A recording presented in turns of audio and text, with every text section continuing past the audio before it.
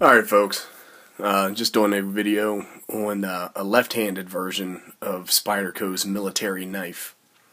And, there's always a story about everything, and the knife world is no different. And one of the things that I've heard, and you never know what's true and what's not, but when Sal Glesser was designing this knife, he really was approached and said, hey, what kind of knife would you build if your son was going off to fight in the war? And this is the knife he came up with, and not this exact one, but one similar, and then this was modified to a left-handed version. Spyderco has actually gone and discontinued the left-handed military, which I'm really disappointed about, because being a left-handed person, I really like this blade quite a bit. I like the action on it, I like the blade steel, I like the design, I like everything about it. And so I actually went out and bought a second one. So I have another one sitting brand new in the box for when this one wears out.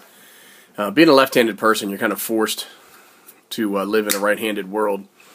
And when a design comes along that actually works really well for you without adaptation or modification, it's like it's specially made for like for your hand. It's like Cinderella's slipper or something. And this knife is perfect. When I first got it, I was a little disappointed that it didn't have 4-point carry, but with this knife and this size, I'm fine with the way it carries. When to pull it out of my pocket, it's ready for action, and it also works well if you were carrying it on your chest or torso. And I think that may have been one of the design influences. So if you have it on a tactical vest, or I don't wear a tactical vest around town, but one of the things I do have is a backpack or a Maxpedition Versa pack or a sling bag. And I can tuck this into the MOLLE webbing on the strap, and when I pull it out, it's right where it's at the angle that I want it to be. And I really think it's more for an upper body and not a lower body mount system. But I don't know. I didn't talk to Sal about it. So anyhow, that being said, I'll talk a little bit about the knife's construction. It does have a open construction. It doesn't have a backspacer, but it does have this liner here, but it does have standoffs or pillars. It is a liner lock, but the liner does not run the length of the blade. It actually stops about halfway down. This liner, I believe, is made out of stainless steel. It's not titanium. No liner lock issues with it at all. The pivot works great. It opens very easily. Fast, quick, smooth deployment. It's made in Golden, Colorado. Nice American-made knife. And it uses S30V, which is one of my favorite steels.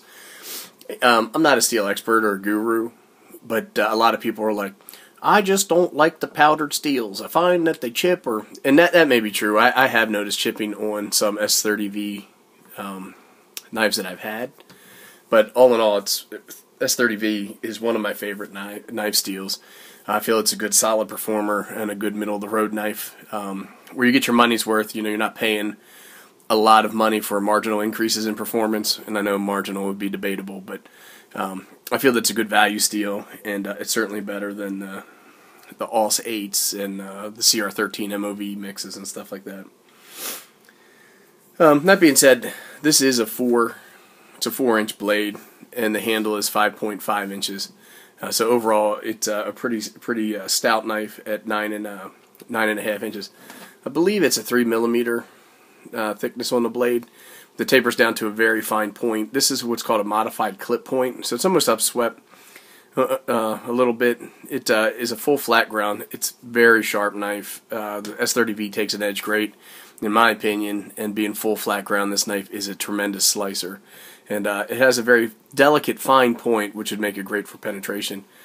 It does have some jimping on the thumb ramp here, which isn't over jimped or under jimped. I think it's appropriate, and has a little bit of a finger choil for getting up close. I think they call this the power cut grip. The knife feels great. There's a little bit of a palm swell here. It feels the hand very nice, and it's very comfortable. When I use this knife, I don't feel any hot spots. I don't feel any discomfort. Like I said earlier, it really is like Cinderella's slipper. It's a great knife. The military's made in a variety of formats with different handle materials, different colors. There's orange ones and blue ones and titanium sunburst ones, and they do a variety of blade steels as well. and I just wish there was more variety in the left-handed version, but there's not.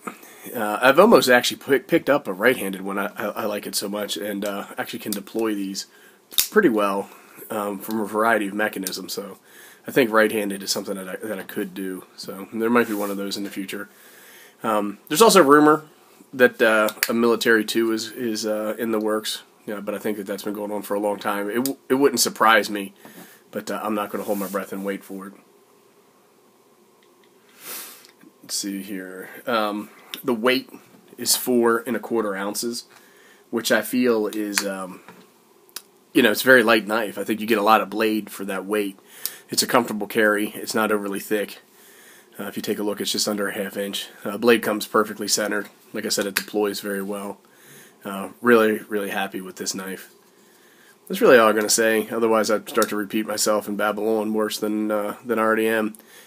It's a great knife. Lanyard hole's a little small, but I'm very happy with it. So I bought a second one, and I would recommend this to anybody. Thanks, everybody.